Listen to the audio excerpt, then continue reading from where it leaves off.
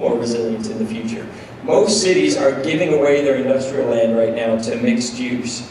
We made our reputation as a city by doing that, but now we're being much more careful with the land that we have left because we're projecting that we're going to need it and we're going to want to expand it in the future. So it's a bit counterintuitive. We love mixed use. It's the key to a lot of the things we're trying to achieve, but not always, not everywhere, and not at any cost. I want to talk briefly about the downtown east side, and then I'm going to wrap up.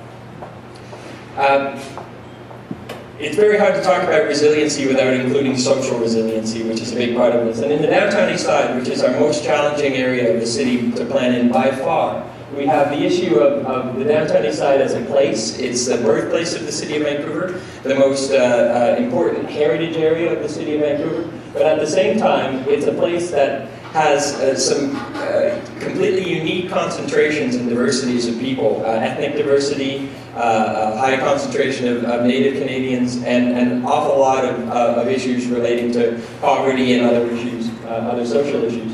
So as we're trying to plan for this area, which actually is made up of a series of neighborhoods that don't all self-identify with the downtown east side, we've got to address this kind of place-based planning that reflects the inherent character of some of these neighborhoods. But at the same time, we're facing fundamental issues relating to our concentration of mental health issues, drug addiction, and homelessness, all in an area that also, aside from these issues, has 10,000 low-income community people who aren't drug addicted, they're not homeless, and they don't have mental health issues. They're just low income, they're just poor. And many of them are working poor, and they don't want to be displaced in the context of a revitalization.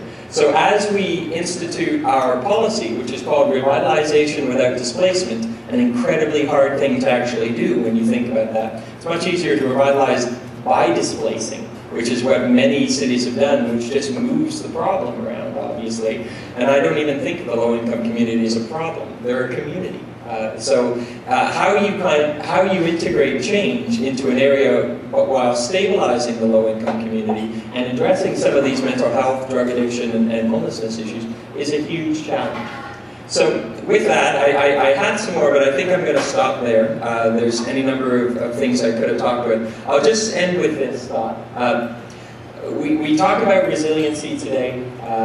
In Vancouver, our new mayor, our relatively new mayor, we're going into an election, has challenged us with becoming the greenest city in the world by 2020. It's a very ambitious goal, and we believe that we can do it, or we're going to die trying. But at the same time, we're increasingly just not satisfied with the idea of being just the greenest, or even just the most livable anymore. We want to be resilient, we want to be healthy, we want to be vibrant, we want to be complex, we want to have social justice and social inclusion. Cities are far too complex and complicated to single down into one goal, like being the greenest. So my basic message that I started with is resiliency through completeness. And our actual goal is to become the most complete city in the world. And frankly, that might be harder to do by 2020 because there's a lot of aspects to completeness and a broad definition of success. But that's our challenge, and I leave that for you as planners because there's far too much oversimplification out there on what we're trying to achieve in cities these days. I'd encourage you to embrace the complexity of cities. That's the thing I love most about them. And the complexity of our planning challenges is the thing I love most about my profession.